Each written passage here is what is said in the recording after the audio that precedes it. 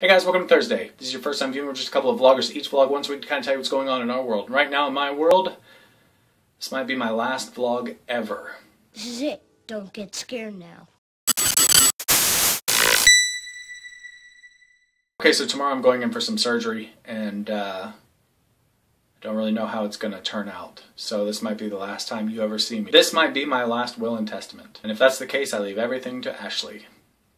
Except all my 360 stuff. Chris, you can have that, but you probably have most of that stuff anyway. So I'm going in for some surgery tomorrow, and according to the internet, 87% of all surgeries end in death. I haven't checked Snopes, so I don't know if that's accurate or not, but if it's on the internet, it's got to be true. At least according to a Facebook post that I saw, which said that rifles were the least dangerous, and then hammers, and then drunk driving, and then doctors.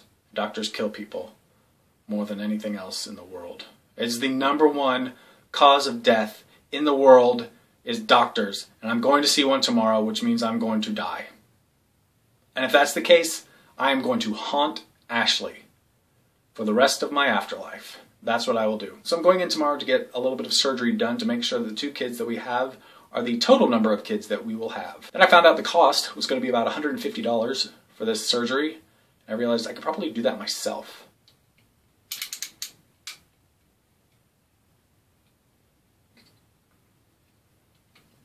And then I realized with all of the time that I've spent drinking Mountain Dew, standing in front of microwaves, and skateboarding terribly, that if that didn't cure it, it's probably going to take a little bit of doctor work. So, going in tomorrow, 8:45, remember me. So I started thinking about it, and I'm pretty sure I'm going to take my iPod with some headphones because I don't want to talk to somebody who's working down there. And they'll probably just be like, "Hey, how's everything going?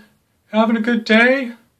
No, I'm not having a good day. I'm laying on a table, exposed. So, not really looking forward to it.